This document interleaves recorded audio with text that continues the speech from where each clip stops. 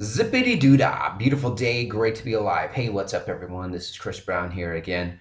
Now, what we're going to do in this video is I'm going to show you another very simple way to come up with new content.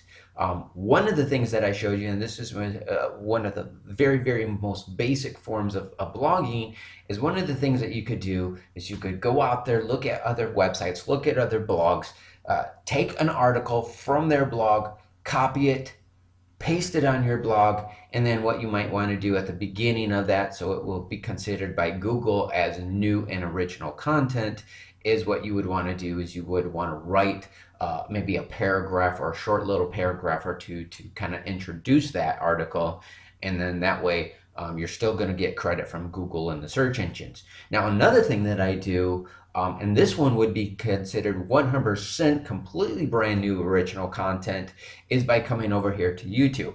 So here's what I do. And so here's a video, and you can really do this with any video found on YouTube or any video sharing site. But this is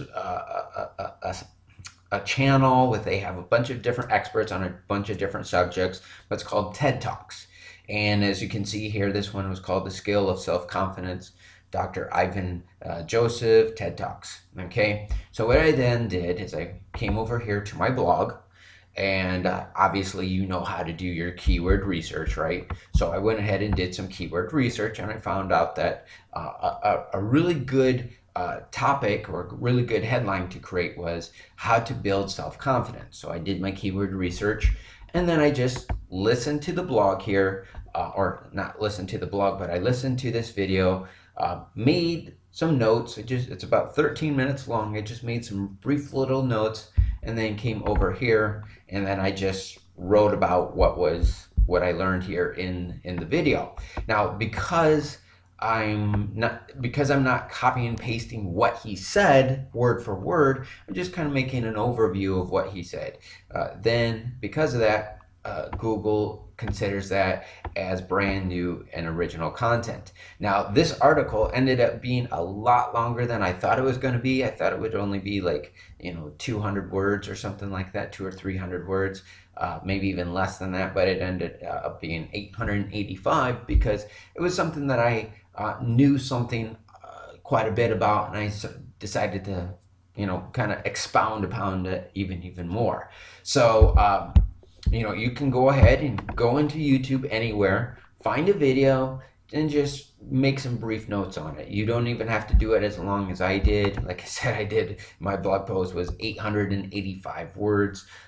You could do something, 125 words, somewhere in that range, a paragraph, even a short paragraph or two, and that would be fine.